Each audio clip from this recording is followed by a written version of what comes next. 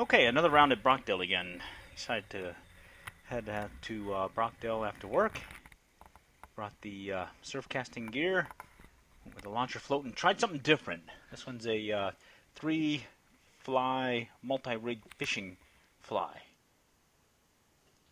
See if we can get maybe one or more on one of these contraptions. And it turned out that we didn't get more than one, but we actually got one to hit. It's simulating a school of fish, 3 at least. And we started sight casting, and we saw a school going by and lucked into this guy. At least hit one of the 3 of the fishing flies. And then went back at it. Another school went by and wasn't able to hook up. Switched out to one of the 2-ounce sinkers and was able to get some really good distance on the rod and reel. So we played with that and then decided to switch over to the tennis ball fishing float. In this case, we kind of soak it up with water to give it that extra weight that we're looking for.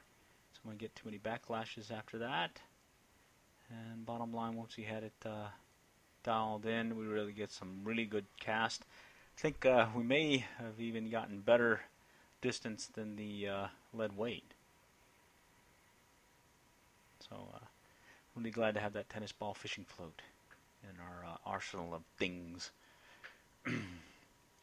That said, only one fish this round, but still a good time having a chance to just get away from work and being able to hit the point.